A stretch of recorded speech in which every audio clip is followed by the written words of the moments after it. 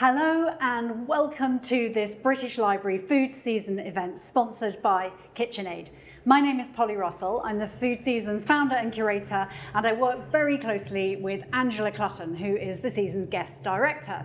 This year, as for the previous 3 food seasons, we have some wonderful events running all the way through April and May, celebrating the politics, the passions, and the pleasures of food. Do find out about other events by looking at the British Library web pages for the food season. Also on those pages, you will find details about a competition that we're running, with you being able to have an opportunity to win a KitchenAid cordless appliance, a day on a virtual cookery course, and wonderfully signed copies of Calum Franklin's pie book. Now, before we get to this event, a couple of housekeeping points. On the menu on your screen, you will find a feedback button. Please do let us know what you think about our events. It's really important to us to have your feedback. There's also a donate button. The British Library is a charity and we rely upon support to be able to bring you the world's knowledge and inspiration. There's also a tab for questions. We would love to have questions from you. I know that Calum is looking forward to answering them. And there's also a tab for books. So books from guests across the season, but including Calum's books as well. So Calum Franklin, anyone who's watching who loves pies will know about Calum, but here's a few details about him and his life. He started out working in food as a kitchen porter in Kent and then went on to train at Chapter 1, a Michelin-star restaurant also in Kent. He subsequently worked in some of the top restaurants in the UK, including the Ivy, No. 1 Aldwych and Roast in Borough Market. It was in 2015 that his passion for pies started, and since then he has established himself as the pie maestro of the nation. He has more than 200,000 followers on Instagram, and when he publishes some of his pie porn, it goes viral. He is an amazing chef, an amazing pie man, and he is here with us today live. Calum, so lovely to be here. Where are we? Can you tell me where we are in this wonderful room? So we are in the heart of Holborn dining room. We're in the pie room. Okay, this is the pie kitchen where we produce all the savoury pastry for the restaurant, for retail as well. It's where a large part of my heart resides. And how did this room come about? What was the sort of idea behind it? Yeah, so if we go back to the beginning, right? So this building is old. This is about, I think it's 110, maybe a few more years than that old. And it has in the basement this large store, which over years has been used for different things. But as chefs, we would go, it's the Aladdin's cave, right? We'd go down there and we'd find things like silver service trolleys. We'd take them to the silversmiths in London, get them refurbished and use them in the restaurant. And one day I was down there and I found this pie tin which had kind of interlocking parts, keys for it.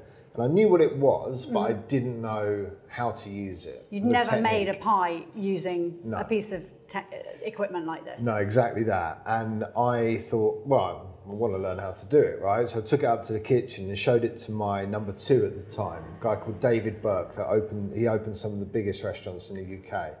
And super experienced, and he was like scratching his head. So I've never used one, and it was there was like this moment where I was like, wow, like this is a very traditional technique that we don't know, and that actually it turned out none of the like 35 chefs in my kitchen knew. So that's really interesting. So there's this kind of pie making as a tradition, like when you look at historical cookery books from the 19th century, well, and before, like from medieval times, pies are such a kind of central feature and so important in that kind of tradition of professional chefs. And then what you're saying is there's this sort of generation of chefs that you being professionally trained, classically trained, had not had experience of making pies.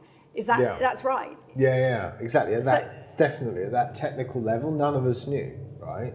That is extraordinary. So what was the first pie that you then made or tried to make? Can you remember? Yeah, I think the first one that we really wanted to understand and sort of conquer was a corset pie, which is actually the one that we're going to do today. Okay, right? It's incredibly traditional, You see it in history books going way back. And yeah, I kind of looked at it and I was like, oh my goodness, how do you do this? But then that was kind of one of the beauties of the pie room as well, was that because none of us had that training and that knowledge, actually we had to find our own techniques quite often.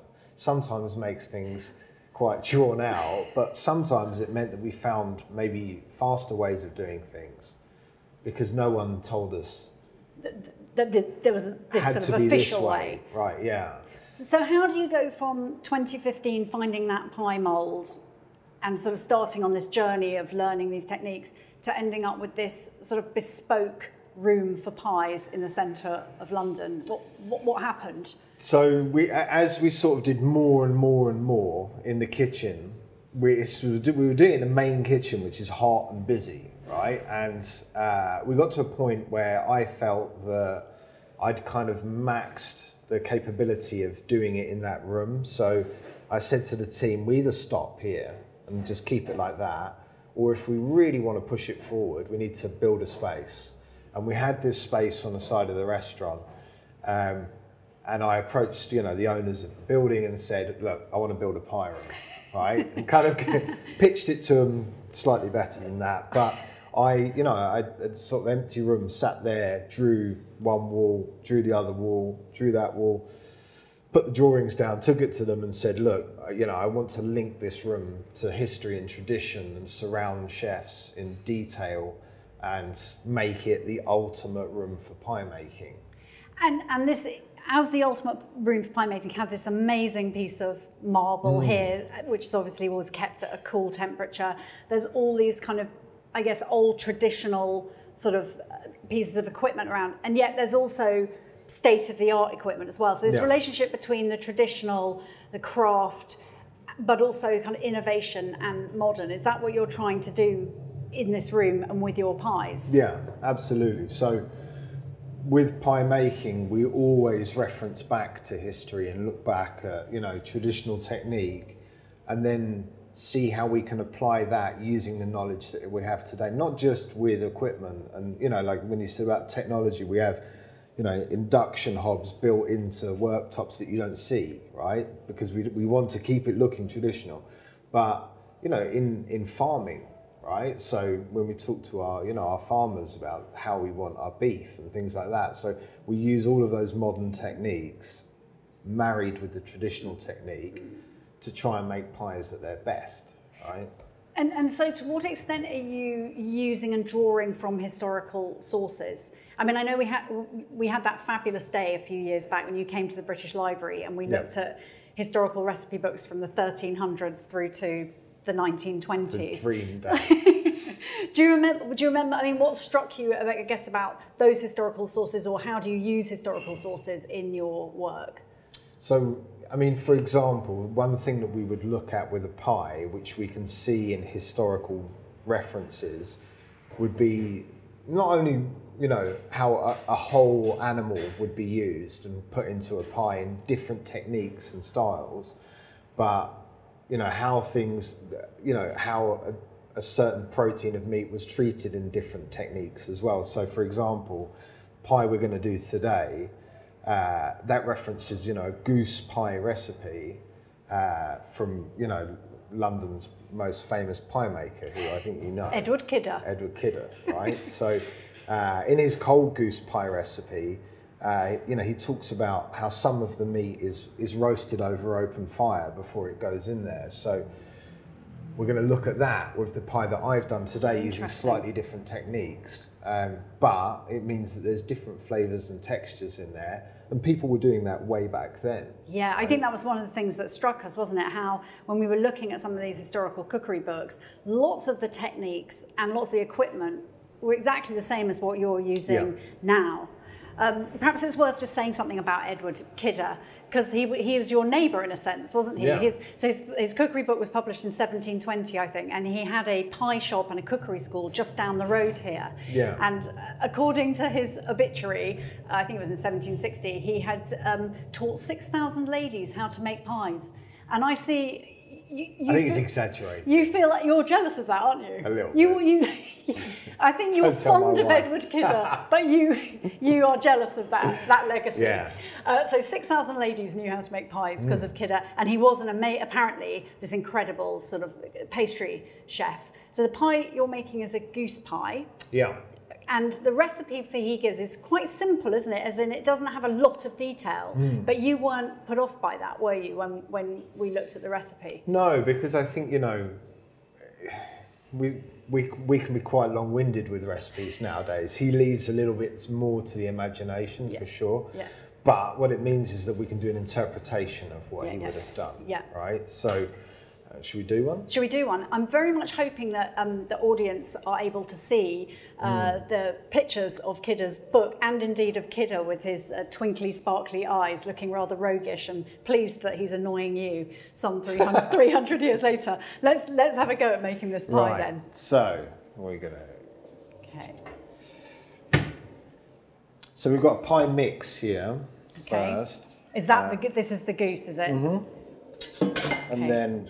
And is this effectively the pie mould that you came across? A version of this? Yeah, it was a version of this. So this is a modern version of that. Yeah. So it's a non-stick one. Actually, this is made in France, this one. We need to get a British company to start making these. I happen to know, for rather odd reasons, that these are fantastically expensive. They cost £129. I recently looked it up. Yeah. If someone is starting out making pies, they don't need to have this, do they? This is when you become an obsessive, right? Yeah, absolutely. Okay, but yeah, we do need to get someone to start making them, mass manufacturing them. Yeah, exactly. Perhaps that could be your next project. Yeah, maybe I think you're onto something. We should do it together. So this is a corset pie mould, right? Which gives you that incredible shape, that sort of rib side. Yeah. What we're going to do is we're going to line this with a pastry that I made from the goose fat. It's from the actual bird. Okay, and what sort of quality to the pastry will that fat give it? So, yeah, I mean, one of my favourite types of short crust pastry which I make is a split of lard and butter, right? Which gives a bit of a crispness to the pastry with the lard. Also a better flavour, I feel, as well, you know, if it's not just all butter. So I thought, you know, you have so much fat on a goose, I was like, how am I going to use all this up? So I'll render it down, you know, what would Kidder do? I'll render it down and then I'll work on a pastry recipe. So I developed a pastry recipe for this pie. And yeah, I mean, it gives it a different flavour, it gives it a shine to the pastry. It makes it slightly temperamental. Right, because it's more subject to melting more quickly. The fat is very... Exactly that. So, you know... do you have to work it quite quickly? Yeah, a beef lard, something like that, is much firmer. Okay. But the goose, goose can be quite soft, a bit like duck fat. Okay. And so again, for people watching who perhaps aren't going to render down their own goose fat, bought pastry, talk us through. Do you know what? What do you think? A bought short crust, a bought puff pastry? I am not 100% against shop bought pastry for the simple reason that people's lives are so busy nowadays, right? You don't necessarily have a whole day to do pastry making, rest your pastry dough. So actually in my cookbook, I say that in there. I say, look, here's the pastry recipes, but if you don't have time, buy a really good short crust, puff pastry. But for this, we've made it. We've got the whole hog, fantastic. But actually, that makes me think, Calum, I want to just come back to this point about you sort of realising that you had never been trained in sort of formal pastry work. Why is it that a sort of generation of chefs stopped learning sort of classical pastry work? Why do you think that happened? I think because it can be so time consuming. It's very labour intensive, pie making. So for restaurants actually it's quite difficult. And I think that's why you saw over the last sort of century the move towards the sort of pot pie, you know, like a pastry lid on something. And it was because people didn't have time to line pies properly in restaurants. But as with pie making throughout history, you know, it's peaks and troughs where you see it's kind of, you know, the pie suddenly becomes fashionable again. And, you know, I was reading about there was a period in the sort of 18th century where chefs were genuinely sort of having these battles with each other about who could make the most elaborate pie for banquets, right? It was like they'd open a pie lid on a table, a huge pie, and there'd be a band inside it playing music, right? Obviously they weren't in there. I'm feeling disappointed now. Yeah, they weren't in there when it was cooked, but you know. Yeah, but this kind of absolute, the pious spectacle being this kind of, I can see that. I feel that right now, across the country and also around the world, you see it a lot now, that's happening. And it's kind of thanks to social media a little bit, because they're so visual. Yeah, and chefs are seeing each other's work, and you see this, who can do the most elaborate thing. And it's sparked off, you know, pie making again around this country. It makes me very happy. Makes me really happy. So with this, what we're going to do, so I've just rolled out this pastry. Can I feel it? Yeah, so this is, I mean, it's very cold at the moment, but it's about sort of 1/2 centimetre thick. Very yellow, because I use really nice eggs. I use really good butter when I make pastry dough, because, you know, because you can. Why not, right? You might as well use the best that you can. So for this technique, what I'm going to do is I'm going to cut out a base, a top, and then a strip down the middle that's going to line it. So for the base, we're just going to use the actual mould itself, like so. When we're not in COVID times, and when the restaurant out there, because beyond this room here is a large dining room. How many covers does that do? Indoors, we have 220, I think, inside. It's a sizable dining room. Yeah. So there's 200 seats out there. When you're in full swing, how much pastry are you making, and/or how many pies are you making in a given day, a busy day? Well, it's hundreds in here, right? So we have a team generally of about sort of 4 or 5 chefs in here working all day, from quite early on in the day, to make sure we've got enough pies. And also on top of that, you know, we sell pies through the windows as well for retail. So it's quite a lot going on in the pie room. Yeah. And are those chefs, are they, you know, do they work in other parts of the kitchen, or do they tend to specialise on the in the pies? So what we do here, because there's quite a demand to work in here now. So in the pie room. Yeah, so we have a lot of chefs from sort of over and around the world who want to come here and learn traditional British technique, right? So loads of chefs from America want to come here. I think it's that sort of idea of seeing a really, really British kitchen. So what we realised was that people only wanted to come and work in here. So we decided that you have to work in the main kitchen here first. You have to earn your position in here. Right, okay. So actually all of my chefs come through here, spend, you know, they'll spend 3 months in here learning technique before the next person gets to come in and have a go. And yeah, it's lovely. I mean, it's run by, we have Knox, who runs this kitchen. She's one of my sous chefs. And she, you know, oversees this day to day, you know, cracks the whip in here. She's very, very good and extremely talented pie maker. And yeah, it's a good place to kind of come and learn some interesting knowledge. Fantastic. Why don't you tell me what you're doing? I've got some questions. So that base is, you know, slightly smaller than the top, because the top's going to have to meet the crimping. So I'm just going to pop that straight in there, and I hope you can see that on your screen. That's good. So it just goes in, and that overlaps the corners slightly and the sides. Yeah. So that's going to allow me to join this to it afterwards, right? Okay. So I'm just going to fold that straight in there, and then kind of open it up. This is definitely one of those things where you've just made that look fantastically easy, and but no, I don't know. There's a kind of confidence, I suppose, you have to just go at it. Is that right? I mean, there's a nervousness around pie making, because I think people have disasters sometimes with pastry at home because it's got too hot, or, you know, it's cracked when they're cooking it. But, you know, I say this all the time, like, you know, if you can drive a car on a road, you can sort of manoeuvre a 1-ton vehicle without other ones driving around you. You can do pie making, right? It's flour and water. So all I've done there is sort of popped it in there, overlapped it, and then I'm just going to start kind of squashing that down so that it gets those indentations. Exactly that, right? Before I kind of push the sides against. So you just said a moment ago that people want to come here to learn traditional British pie making techniques. Yeah. Can you sort of have a go at defining what that means, like as compared to French pie making techniques? What's the sort of distinction that you're making? So for me, it would, you know, the easiest thing to sort of define that by would be sort of traditional pie doughs, right, that we have in this country that you don't see really anywhere else. So things like a suet pastry, hot water pastry, and kind of...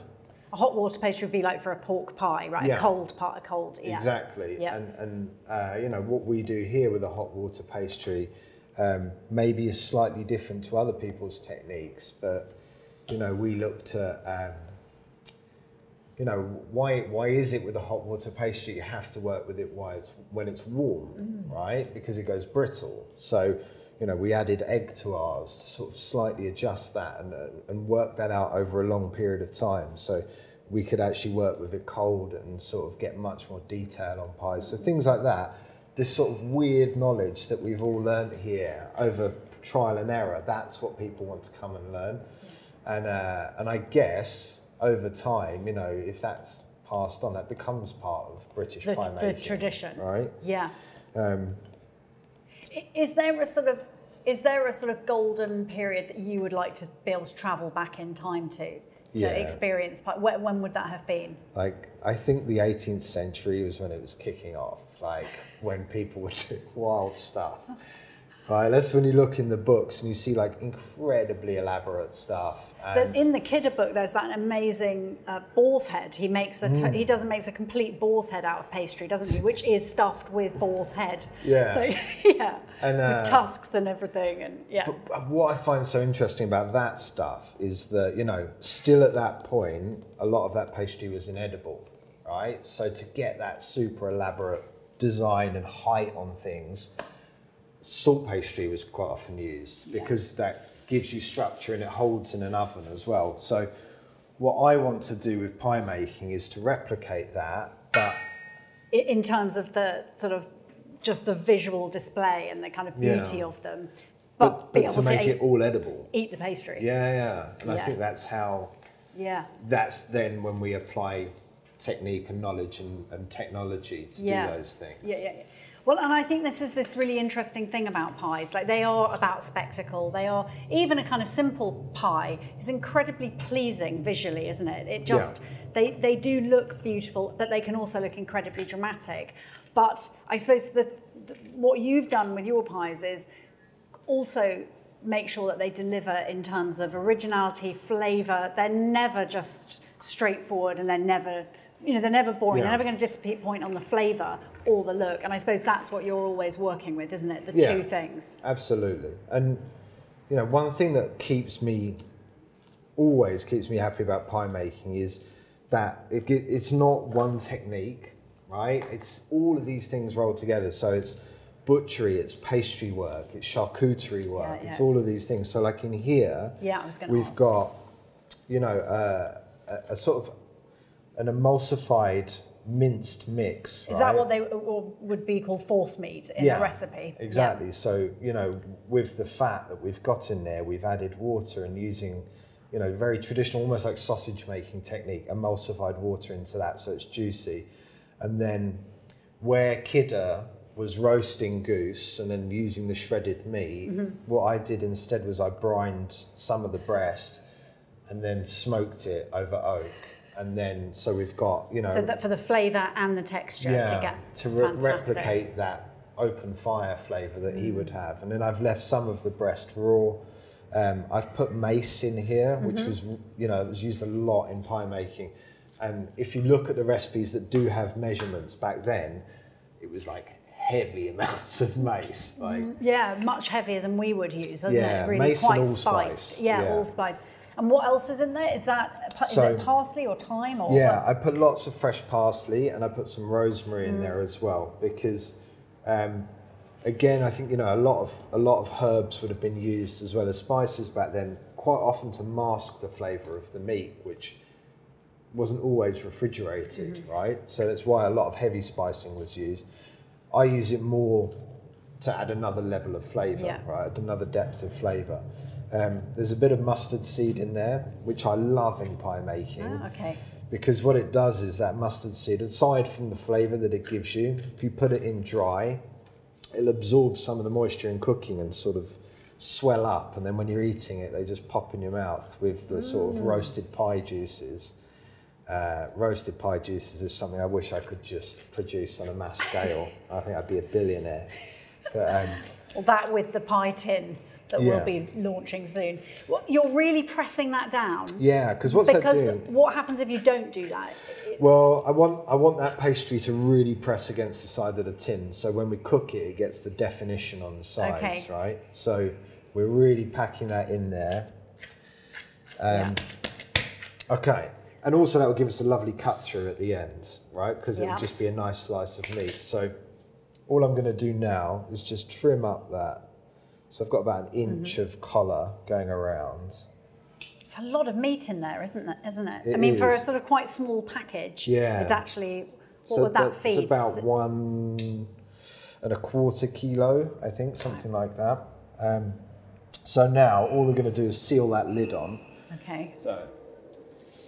And your wash, because I've read your book, what do you use for your wash? Because it's not just egg, is it? It's just pure egg yolk. Oh, is it? Just egg yolk? Just egg yolk, right? So that's the key for me, is that if you use egg white, especially when you're like, you know, washing on the top of something, that's the last, you know, it's the last thing that goes on, it's the finish.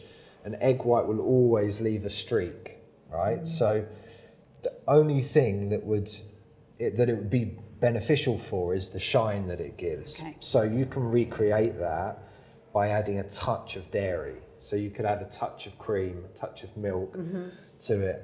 It's what the French do with, you know, viennoiserie. They put a little bit of cream in there. Yeah. The only thing you have to be careful with that is if it's something that's huge and is going to cook for a long time, it might be too dark. Okay. So I wouldn't do it if I'm cooking something that's going to take an hour in the oven.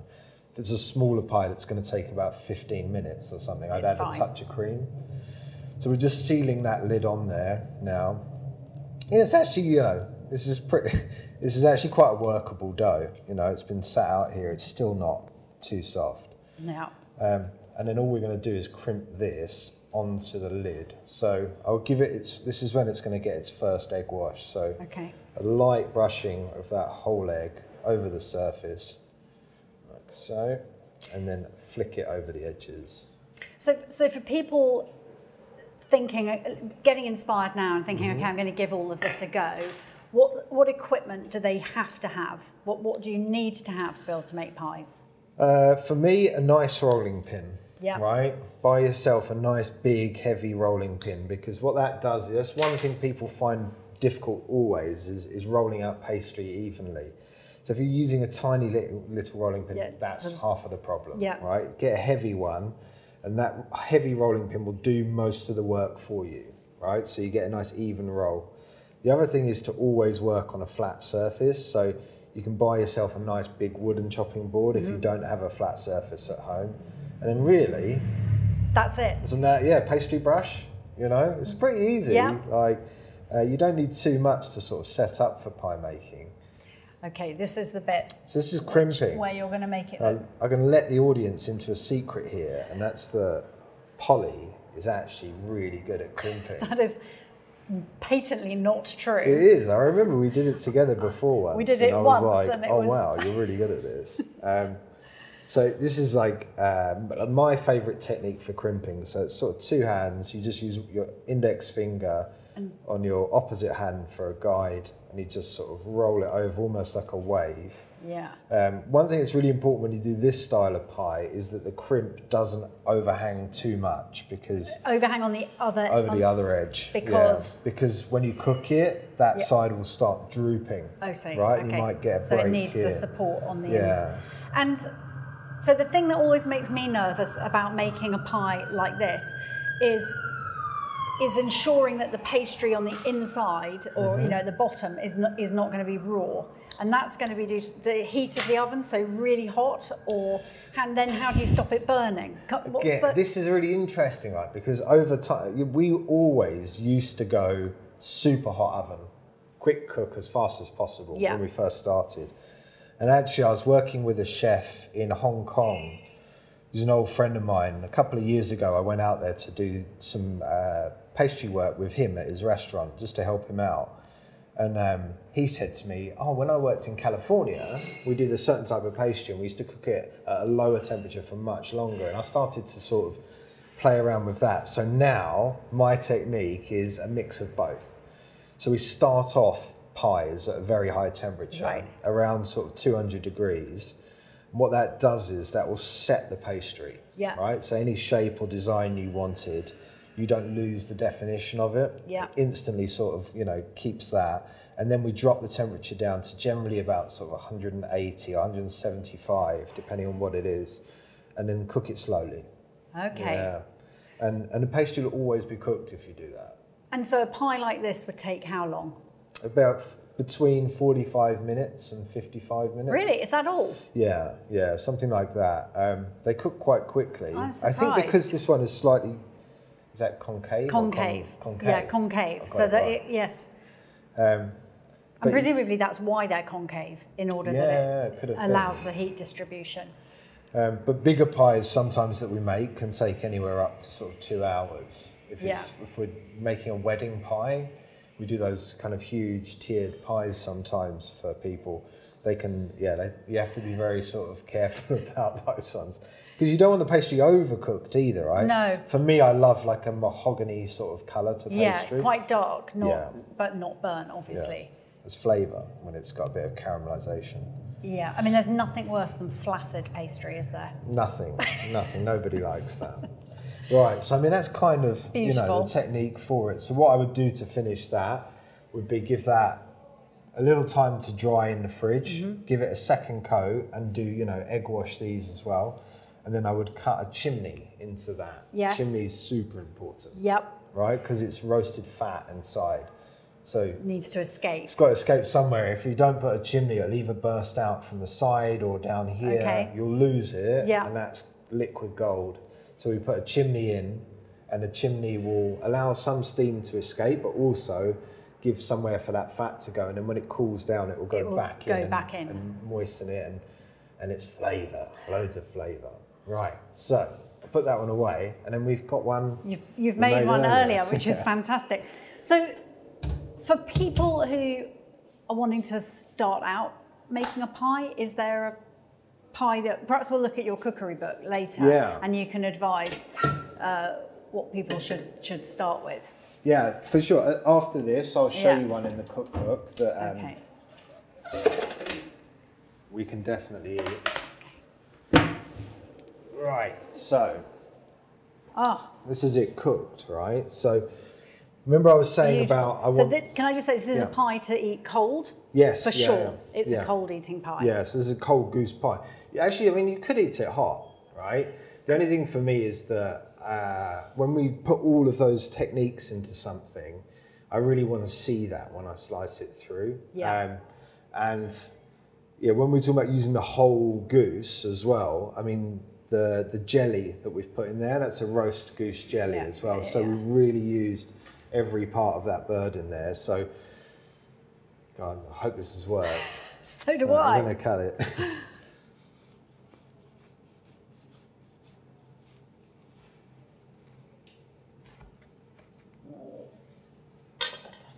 So, there it is. Right? Isn't that?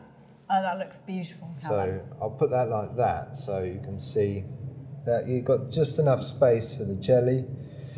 And then you've got those different cuts in there. So you've got smoked breast, you've got, you know, just salted breast, the thigh meat from the bird.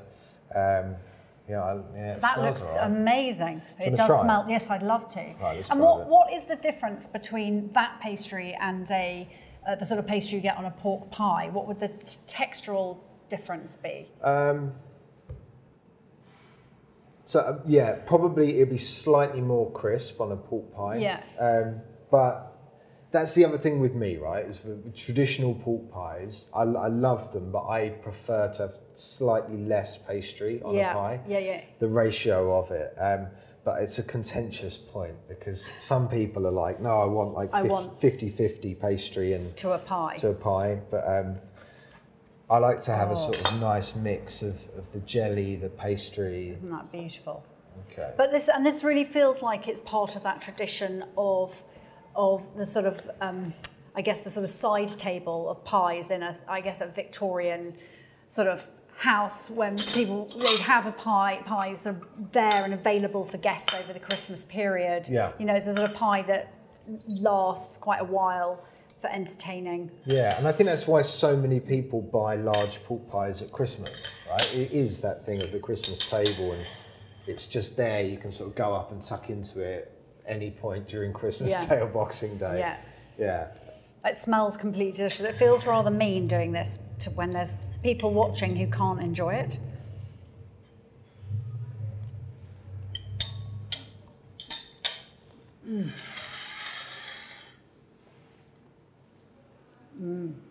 You get the smokiness, right? I like that. I'm pretty happy with that. It's absolutely beautiful. Also that kind of mix of textures. It's lovely, and you do get that smokiness and the lovely pieces of goose. It's beautiful. And in the jelly, apologies, I just finished it with a tiny bit of raw cognac. So I made the really beautiful stock. We spent 2 days making a roasted stock. The very last thing that went in there was a tiny sprig of fresh rosemary, and then a couple of drops of raw cognac, and it just cuts through the sort of fatness and that mouthfeel. So, didn't really want you to take it away, but I'll come back to that later. There's plenty there. Can you just quickly explain about the what did you call it? The hole at the top. Did you just make that? Did you just cut it, or you didn't put anything? Did you put a funnel in it? I put a funnel, so I. Is it like a metal funnel that you put in there? Yeah, I mean we have those. If I want to do one that's a slightly bigger size or a smaller size, what I'll do is I'll cut that out with a little pastry cutter, circular cutter, and then I'll wrap tin foil around that cutter, and then I know that that's going to fit back in that hole, and I'll pop it in there. So can someone use tin foil if they don't have a specific, that you could just use tin foil? Okay, perfect. But that's also something that's like throughout British history is actually pie funnels. Yeah. Right? Somebody contacted me one day and said, I've written a book on pie funnels. Yeah. Love it. I've got it now. I love it. I have to see that. Yeah. That sounds great. So someone starting out making their first pie or first foray into pies, what sort of pie would you suggest that they make? Have you got something in your book that we can look at? Because I think... For sure, let me show you. So, and then perhaps what is the most complicated pie in that book that you make? Yeah, so in here we have one of the sort of more simple ones would be, I think something really traditional, like, and it also, I mean, it's great to, if you've never made a traditional British pie, to do something which is steeped in history, right? So I would do where is it? Steak and kidney pudding. Right. I'm not sure if I'm going to find it now. It is definitely in this cookbook. Yeah. But you go for a suet pudding. Suet pastry, steamed, right? Incredible technique. Don't really see it anywhere else either, right? It's really suited to British cooking and sort of cold winter nights and understanding about what the suet is there for in the pastry, the anticipation of taking the mould off at the table. I love it. I absolutely love it, and it's something that we always have on in the restaurant on the menu. Yeah. And then slightly more complex. I mean this. I think you should. When you say slightly more complex, I'd say. Before anyone else thinks, oh, shall I make the suet pudding or this? That's a lot more complex. It's probably it's a lot more complex. Can you describe what that is? Because it's really inventive, this. Yeah, I mean, well, that was based on, sort of classic cheese, potato and onion pie, right? We were like, how do we recreate that in a restaurant experience? So we just wanted to elevate it slightly. So we thought, dauphinoise potato, like, I love it. Could eat it all day long. So we thought, what if we layer that inside a pie with a great cheese, caramelized onion. So it's, this is carb on carb on carb with some cheese. Yeah. Delicious. But this recipe in the book gives you a this is what I love about pie making. It gives you a sort of canvas to then make it look extremely pretty and beautiful, because it's a large surface area. You make the dauphinoise the day before, put it in the fridge, and you've got this time and surface area to just go ham and do whatever you want. And I love that. And it was at Christmas was, I was just inundated all day with people sending me pictures of their dauphinoise pies they're making at home for Christmas. And I love that. I love that. I love the individuality and the designs and the style. Yeah. Very cool. How do you account for the kind of enduring popularity of pies? Whether it's incredibly elaborate pies like that one, but also just pies at a football match, people, or a Cornish pasty as pie, people love pies. What is it about them? Yeah, I mean, it has, there's no pretense to a pie, right? When you go to, wait, bear with me. When you go to a football ground and you get a pie stall, it's hot food, you can carry it, right? Which is why pies kind of came about and stuff, right? It's full of like meaty goodness. The pastry's tasty. It reminds you of childhood, because Mum used to do pies on the table if you were lucky. I was very lucky, and Mum used to do it. And it just, and I think that you can do what I do and sort of go the other way. But we also do pies that are extremely simple here, which are that they are designed to throw you back to sitting around with your family and sort of eating pies as a youngster. I think they're always it's always like a gift, isn't it? It is literally like, you unwrap the sort of gift of a pie. It's like a present. It's always a delight. It's always a treat. They are, the best. Now, I can see that we've got loads of questions that have come in. So shall we, I'm going to, the wonders of technology, that I can read some of these questions here. So, Calum mentioned about the old pie pastry being inedible. Why was that? And when did that change? And why did it change?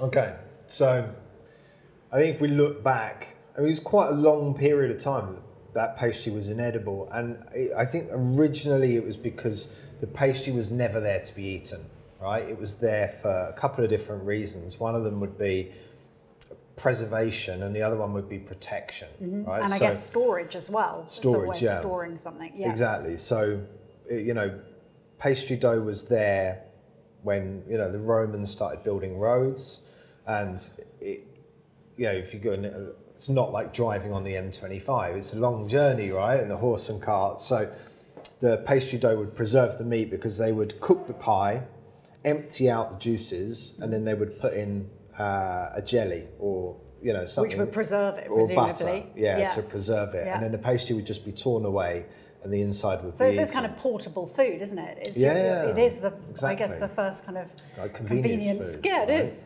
And also, I guess when people started using coal burning ovens or wood burning ovens, quite often the pastry would be there just to protect the meat. Yeah. So again, it would sort of be charred on the outside and it would be thrown away.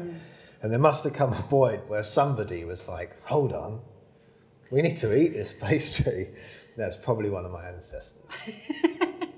And then, but by the time that Kidder is making pastry in the 1720s and 1750s, is that salt pastry at that point? No, that was that. Depending he's making what he was making. Yeah, because he has different recipes, doesn't he? Some for puff paste and some for short crust type. But then there is also salt pastry too. Yeah. So his super elaborate ones are generally a salt paste, but his other recipes are edible. Yeah.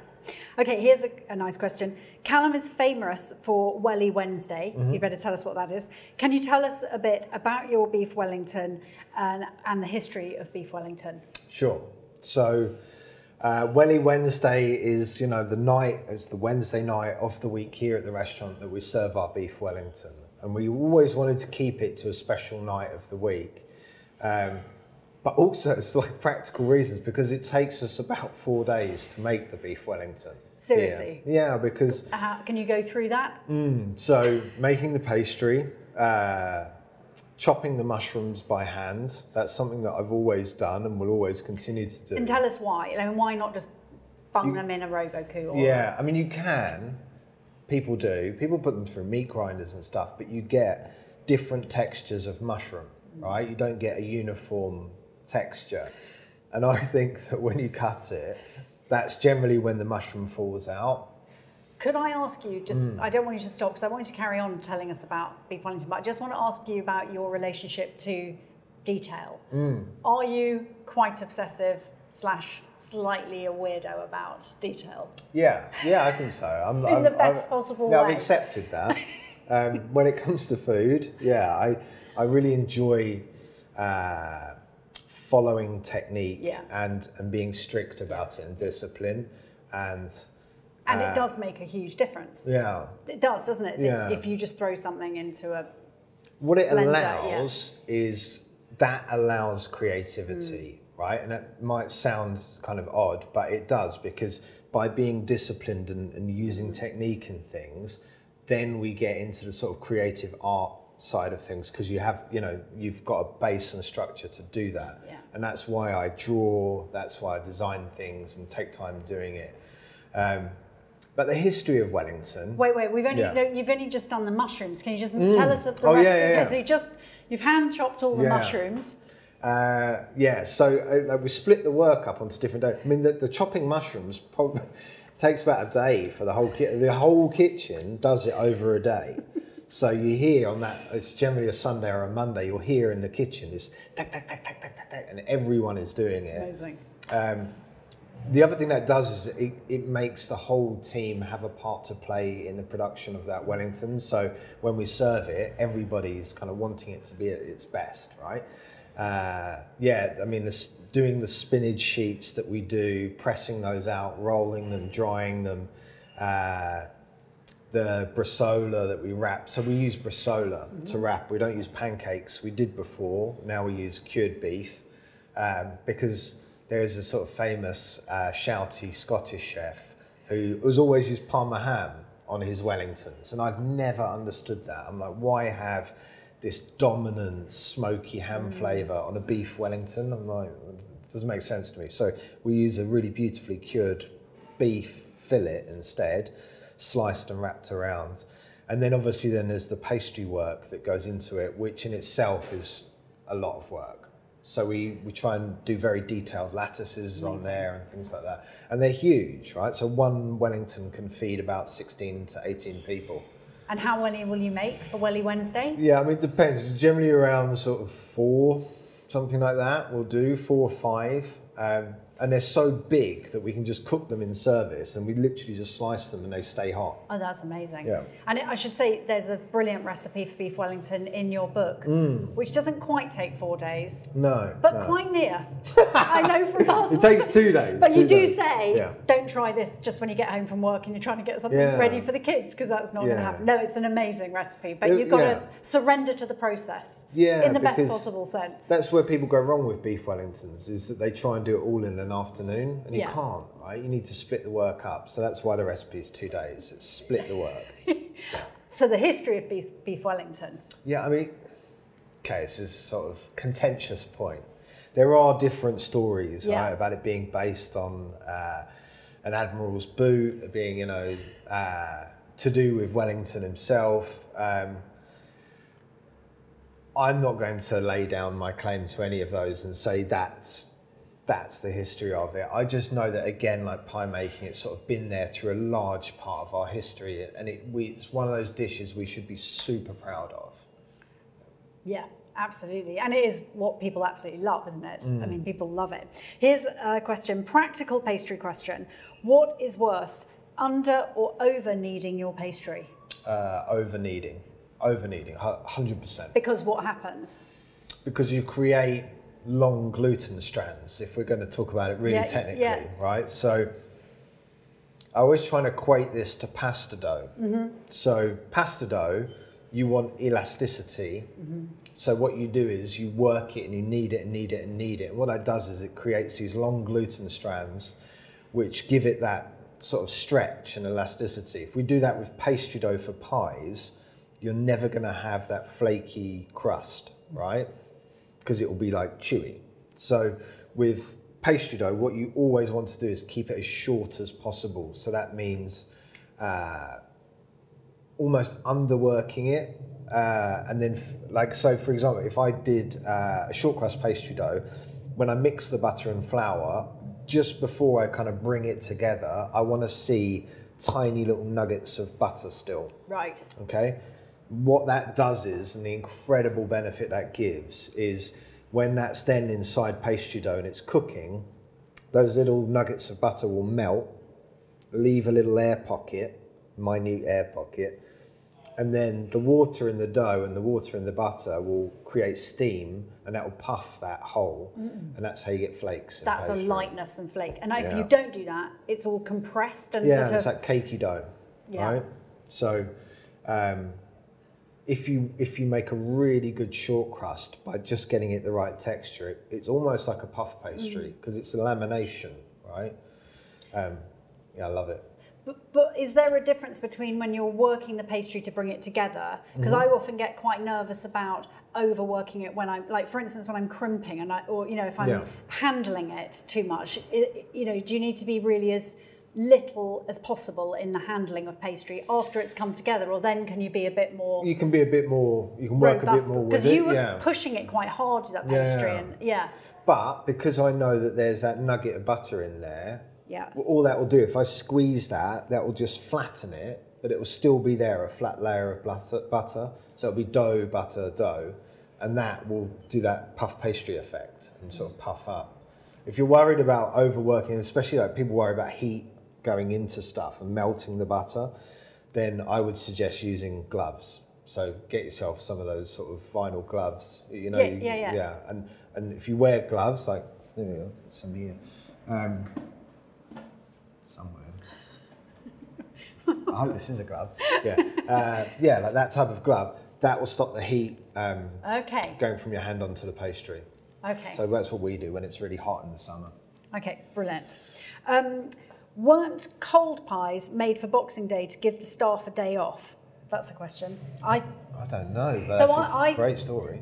I think that is right, that partly they were made for that, but actually it would depend, of course, on the household, but in sort of larger households, more wealthy households, having that sideboard of food, of Christmas food, just available, because of course people didn't have central heating, so rooms were colder, so you could have food standing out, meant that there's always food available for visitors dropping in, guests coming around. And so those big Christmas pies would sort of sit on the sideboard across the Christmas period, available for people to come and eat. Yeah, actually I want to live back in that era, if we can go back. Just when there's just pies just hanging around. Yeah, thank you whoever asked that. I didn't know that. Yeah, it's really good.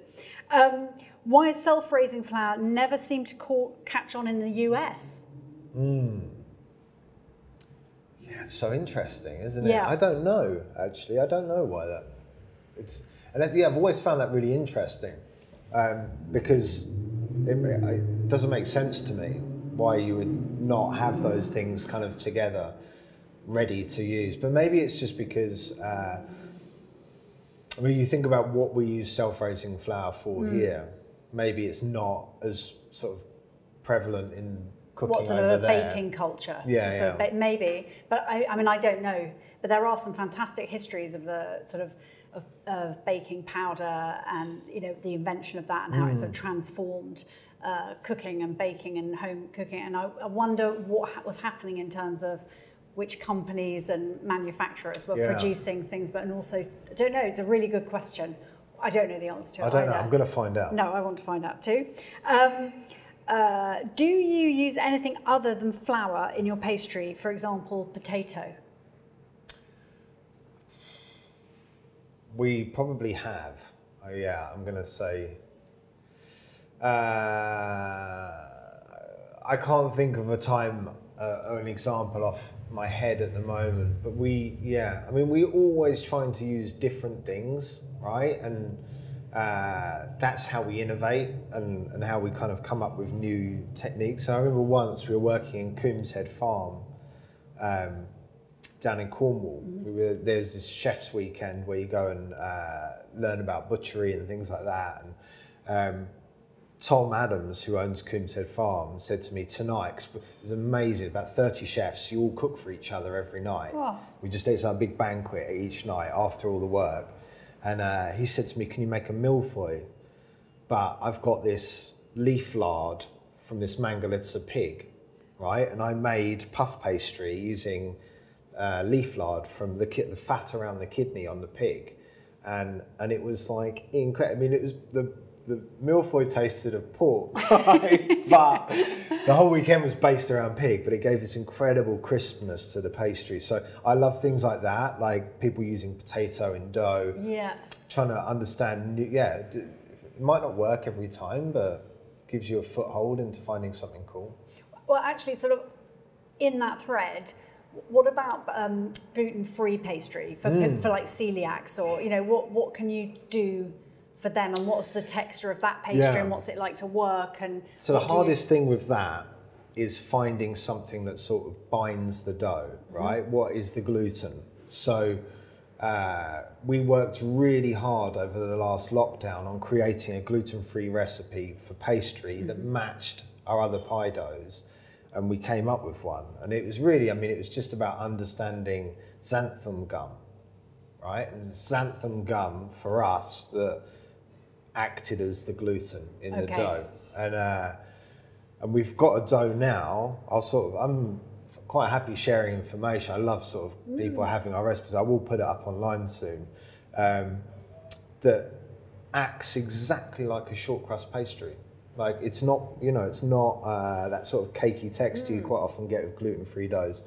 You're not going to get flakes like you would with a normal pie, but pretty close to it. And what about in terms of flavour? Does it deliver?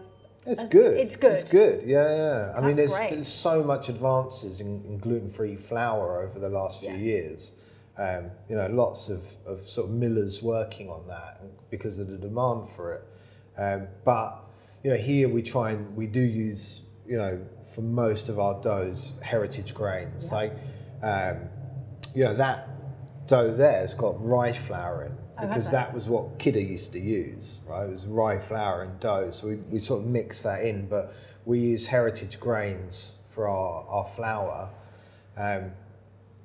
Makes our recipes slightly temperamental, because depending on sort of... Because the flour's not as standardised, is exactly. That right? So my chefs need to understand that the water absorption rate is going to be different every time. So they have to visually look at a dough when it's making and understand if they need to add a touch more water, a touch less. And what's the advantage to you in using that rather than using a kind of standardised flour? It's flavour and nutrients, right? So, bleaching flour removes both of those, really. So, it was always for us going to be the flavour first. So actually our pork pie here is super dark in colour. Yeah. But that's because we use this, unbleached, extremely natural flour that's fresh. Like it's super fresh. It's just been milled, but it gives you a dark colour on the pastry. And I was like, well, I don't really care. Like I'd rather it's tasty anyway. So yeah. Okay, I think we've got time for one final question, which is talking about Cornish pasties, which we were. Could you make one with a hot water pastry? Yeah, absolutely, 100%. Yeah, I don't know if you would get in trouble with the Cornish Pasty Association. I think maybe you would if you called it a Cornish pasty. Yeah. You might have to call it something else. But I've done that, and I think it's delicious. I think it works really well as a dough for really that. crisp. Yeah, lovely. And actually, when you sort of crimp those edges, I don't know what it is with hot water pastry, but it just sort of concertinas. When you bake that, that's delicious. Yeah. Okay, that is a fantastic way to end. Calum, thank you so much. My take homes from this, there are lots, but there's a lot more history to explore and learn. Pies are about tradition and innovation and technology. Everybody needs a good rolling pin. A pastry brush is very helpful too. It's okay to buy ready-made pastry, but it's fun making pastry too, so give it a go. And if you want to render down a goose and make fat and make pastry with that, you can. But That's quite hardcore. Callum, thank you so very much. much. Really fantastic. Thank you everyone who's been watching. I hope that you've enjoyed this event. Please do look at the British Library's website to see what other events we have coming up. Please remember about our competition as well. It'd be wonderful if as many people as possible try to win one of those wonderful prizes. You can find out more about British Library events on the British Library website. We have a brilliant event next week on food and class with Pen Vogler and Ruby Tando. Thank you very much to Callum and to the Holborn Dining Rooms for letting us come here to this magical place to film. And thank you so much to KitchenAid for sponsoring the food season. Thank you.